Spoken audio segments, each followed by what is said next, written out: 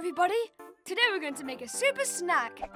Some power balls! With these you'll have loads of energy to go and play. Power balls! Wash your hands really well before you start the recipe.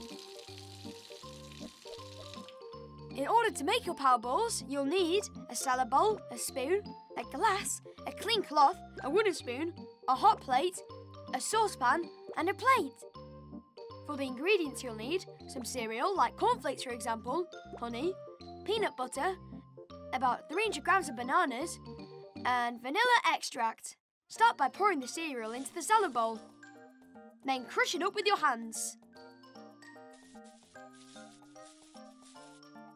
If you want to, you can use the bottom of the plastic cup to crush them even better. Once all the cereal has been crushed, take a banana and cut it up into slices.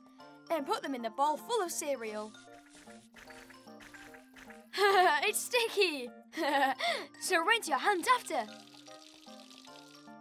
Next, put the peanut butter in a saucepan and ask one of your parents to heat it up until it becomes all runny. Once it's ready, pour it into the salad bowl and add the vanilla extract.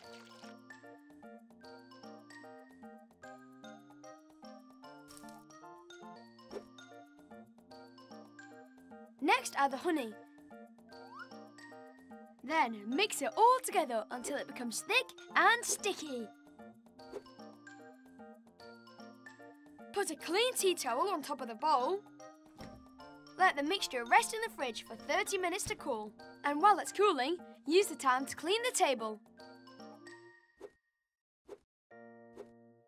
All done! Once your mixture is cooled, you can take it out. Put it on the table. Then all you have to do is make little balls with your hands. Then put them on a plate or a dish.